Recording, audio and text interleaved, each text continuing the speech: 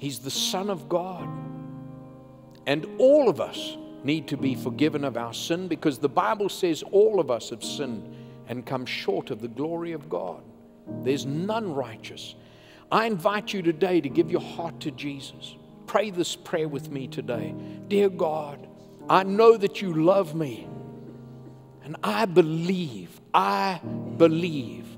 that Jesus is alive and that He loves me. I believe that He gave His life for me.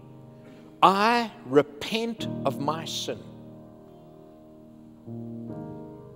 And I ask you to come into my heart by faith.